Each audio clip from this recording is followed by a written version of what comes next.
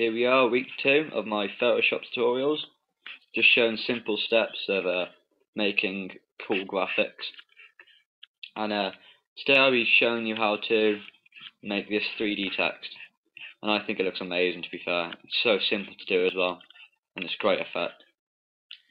So first of all, you need to go over to a new document and make whatever size you want. Second of all, get a text, click it, and then write what you want. I'm writing Sean. And then over here on the layers, right click on there and then rasterize type. Once rasterized, whatever that means, go to edit, transform, edit, transform and perspective, and it's already done it there. Don't know how that did that. How did it do that? Anyway, that was weird. Once there, go to the layers again, hold Alt, then on your keypad where it says left, right, forward and down, keep clicking left.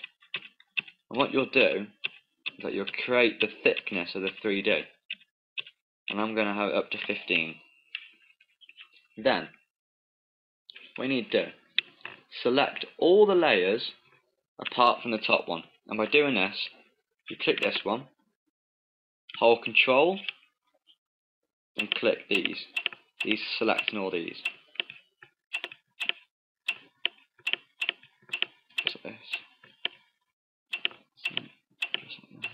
Do not select the background either. Once here, all you have to do is click Merge Layers. Now, to make it looks a bit bland, it's black, you can't really see a 3D anywhere yet. Double click the bottom one, go to Gradient, and I don't like that gradient, so I'm going to change it to that. And you can create any new gradients if you want. Click OK. You can also add a stroke. I have mine about 4, that's it, yeah.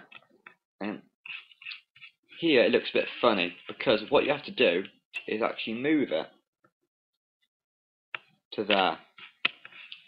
Because I think I did something wrong to make it look like that, but it should be like, where is it? Like that. Now it still looks nothing like that at all. So the top layer, double click that, go on Gradient. That looks quite cool. I'm going to leave it like that. And also you can add a stroke as well. And I have 4 again. Okay. Now, there you go, that's the 3D. Now to add more enhancement, you can control these both together, merge them, double click that, and drop a shadow. And also, if you go on background, and gradient again, and then pick whatever gradient you want, I'm going to pick this one, drag it from here to there. There you go, you can have a nice background as well. So thanks for watching, hope this helps. I'm going to be doing more simple tutorials, and I hope these people I understand go away.